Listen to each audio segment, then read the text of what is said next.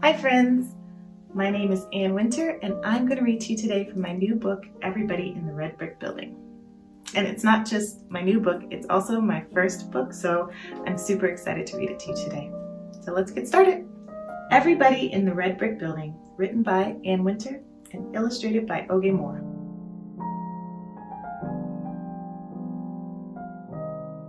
Everybody in the Red Brick Building was asleep. Until baby Izzy sat up in her crib and howled, "Wah!" Woken up by a "Wah!" Rayhan tiptoed out of bed to check on his parrot. "Rack, wake up!" Woken up by a "Wah!" and a "Rack, wake up!" Benny pulled Cairo and Miles from their sleeping bags and challenged them to a game of flashlight tag. Pitter patter stomp! Woken up by a "Wah!" and a "Rack, wake up!" and a pitter patter stomp! Natalia dropped from her bunk to launch her brand new light up rocket. Pew! Woken up by a "Wah!" and a "Rack, wake up!" a pitter patter stomp and a pew! Pepper bounded down from her perch, dashed across the lawn, and leapt onto a car. Now, what do you think is going to happen when Pepper lands on that car? Let's see. Wee-oo, wee-oo. Oh my goodness, that's so loud. Wah! Rack, wake up, pitter patter stomp, pew, wee-oo, wee-oo. Look at all the noises coming from this one building.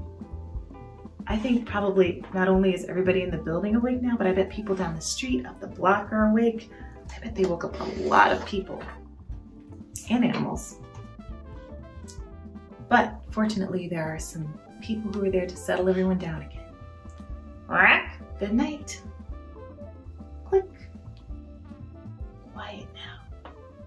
Got it. Beep. And now everybody's quiet, but they still have to go to sleep, and that can be hard in the middle of the night when you wake up. I know it's hard for me to get back to sleep sometimes, so let's see what they do. Back on her perch, Pepper curled up tight and listened to the shh-shh of the street sweeper.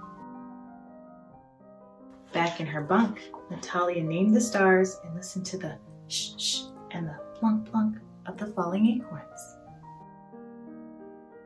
Back in their sleeping bags, Cairo, Benny, and Miles closed their eyes and listened to the shh-shh, the plunk-plunk, and the ting-ting of the wind chime. Back in his bed, Rayhan burrowed under his covers and listened to the shh-shh, the plunk-plunk, the ting-ting, and the chip-chip of his parrot. Back in her mother's arms, baby Izzy snuggled close and listened to the shh-shh, the plunk-plunk, the ting-ting, the chip-chip, and the pa-pum, pa-pum, pa-pum of her mother's heart, until everybody in the Red Brick Building was asleep. The end.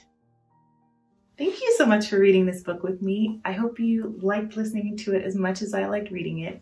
And I'm wondering, what sounds do you like to fall asleep to? What helps you get sleepy at night? Either when you've woken up in the middle of the night or when you're first going to sleep. Maybe it's a wind chime, maybe it's the leaves rustling in the trees. I think for me it might be music, but I think that's something fun to think about. Anyway, I hope you have a wonderful day, and I also hope you have a peaceful, restful, and very quiet night. Bye.